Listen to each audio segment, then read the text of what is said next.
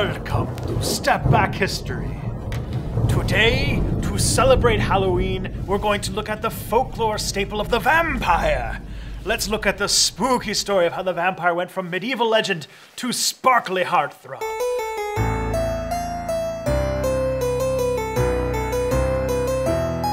I am Count Tristan, and this is Spooky Step Back History.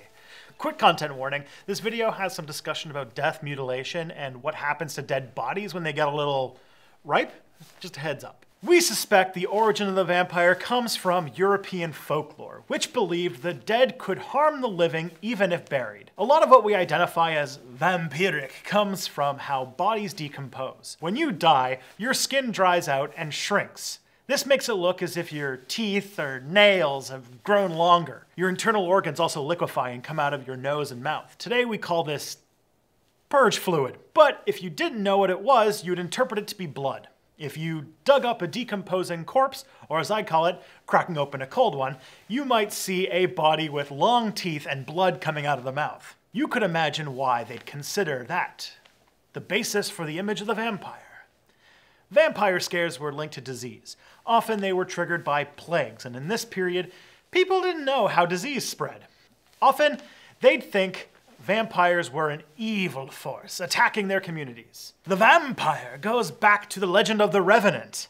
Often we ascribe this to the Slavic legends of corpses that rise from the dead to attack the living, but that's only a few centuries old.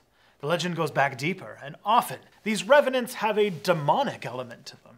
Some claim it comes from ancient Egypt, but they seem to show up in far-off places, such as the Chinese Chongqi, or blood-sucking deities in the Tibetan Book of the Dead. So the vampire might be one of those monsters that comes from our primal fears and develop into similar creatures in different cultures. Not too long ago, a group of archaeologists unearthed a skull from 16th century Venice. They found it alongside other plague victims, but there was one thing a little strange about it.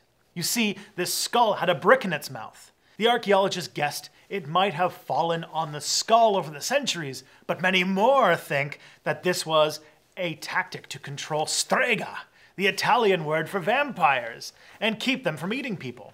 This is a common tactic for stopping a vampire. Find a way to keep the corpse from getting up again.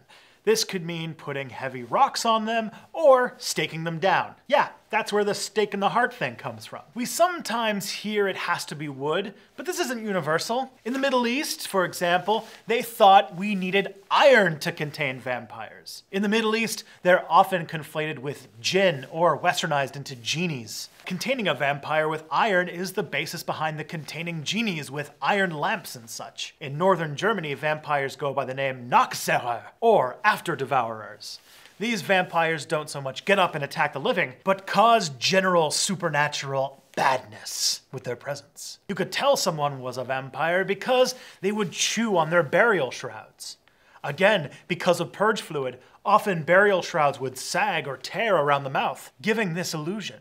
Their solution feels familiar to our Italian example. It was to stop the corpse from chewing. They accomplished this by stuffing its mouth with soil and a stone or coin just to make sure. They thought that the creature would die of starvation with its mouth blocked, and the curse on the town would fade. Not surprisingly, panics over these creatures erupted during plague outbreaks. Vampire scares peppered Western culture up until the scientific knowledge of disease was widespread. One of the last scares occurred in New England in the late 19th century, in the spooky town of Exeter, Rhode Island. Mercy Brown died of tuberculosis. Her mother and sister had already died, and her brother Edwin was sick. Her neighbors began to worry that the dead Brown girls were what made Edwin sick. They opened Mary's grave to find she had blood in her mouth, and thought, vampires! They burned Mary's heart and made the ashes into a potion for her brother to drink. Oh yeah, that's apparently another remedy for this.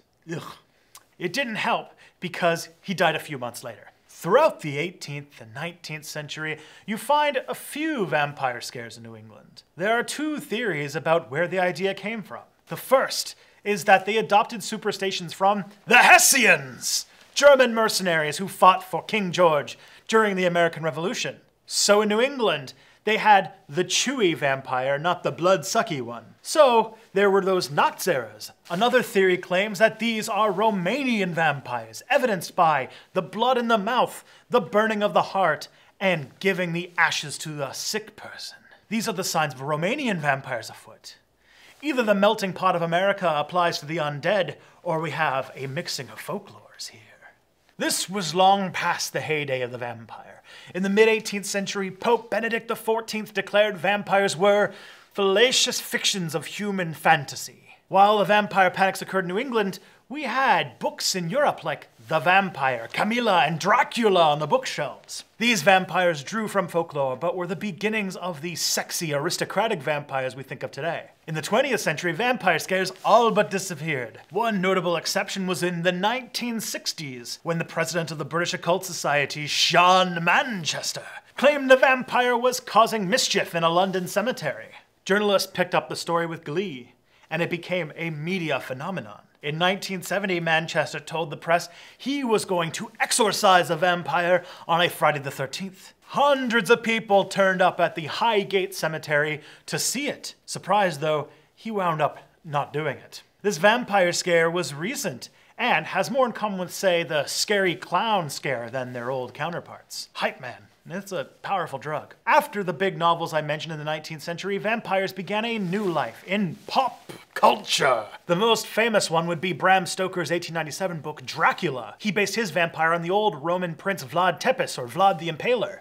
Many of us in the West consider Vlad the Impaler a model for vampire lore, but many Romanians see him as a national hero.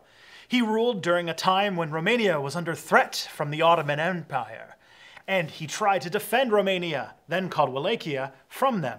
Often he impaled Turks he captured and put them on display. They did this in a way that kept the victims alive for several hours. Grisly, but not supernatural. Eastern European history. Bloody stuff. Of course, real animals out there also drink blood. We have everyone's favorite blood-sucking worm, the leech, blood-sucking fish called lampreys, and who can forget the adorable vampire bat. However, unlike vampire lore, these animals need to keep their host alive to produce more blood. Killing them isn't in their interest. And today, there are people who call themselves vampires and practice a sort of blood-sucking subculture.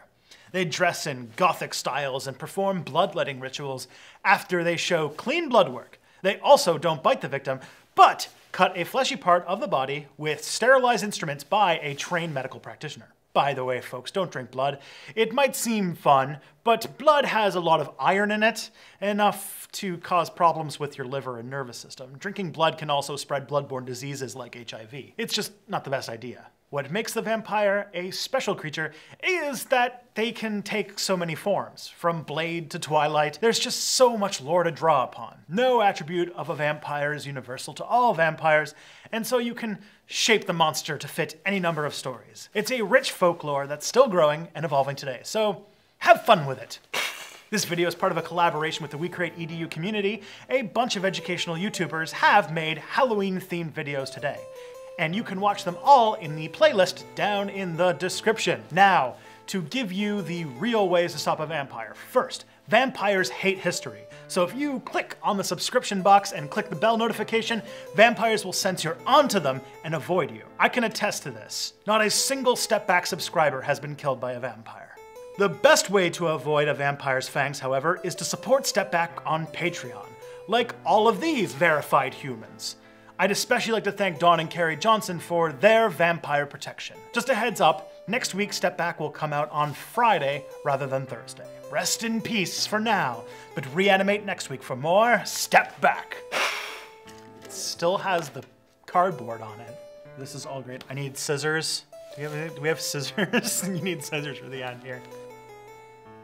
For what, like the tape? Yeah. Thanks, YouTube, for your official providing the equipment for making. All right, let's see what this tastes like. It tastes exactly what you would think that cherry syrup tastes like. Mmm.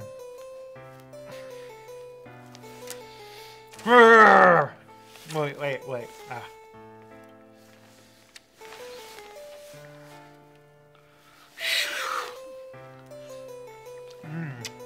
These are gummy. These gummy fang things are like literally putting sugar on your teeth. They're all right though.